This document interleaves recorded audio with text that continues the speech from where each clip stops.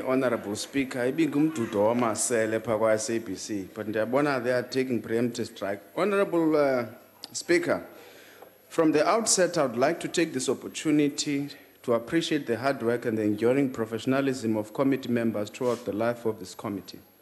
For the first time in many years, the country and the African continent rewarded the committee with a resounding cheer for raising the bar of parliamentary oversight.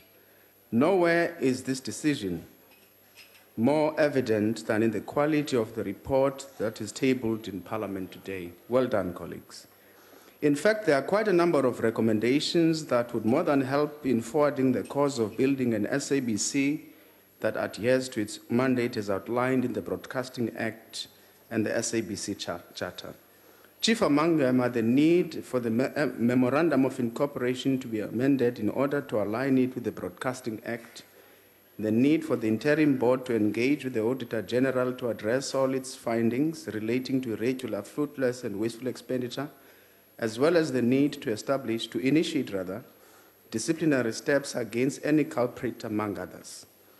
The report also lays bare the central role the Minister of Communications played in the SABC quagmire, such as her role in amending the MOI.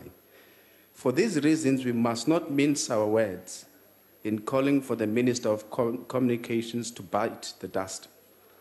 You will, however, recall that the committee did not accede to the UDM's request to give Mr. Hlaudi Motsoeneng a fair opportunity to give his side of the story, although to a large extent, everything that was discussed in the inquiry centered around him.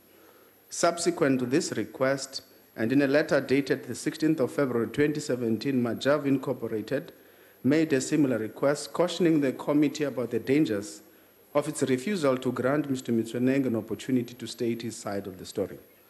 Majav attorneys quite correctly argues that the committee's refusal to give a hearing to Mr. Motsoeneng, I quote, has breached a foundational principle of our constitutional democracy, the right to be heard. These too fell on deaf ears.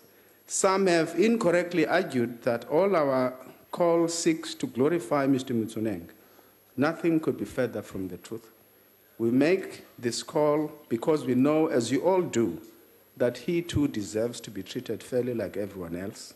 As lawmakers, we should not only treat fairly those whom we like, and ill-treat all those we don't like. Regrettably, what started out as a good process will now go down with the double stigma of bias and illegitimacy. For these reasons, the United Democratic Movement does not support this report. Futhi abo banengxaki bangahamba bozichoma ngentambo esigcawu emthini wetomata.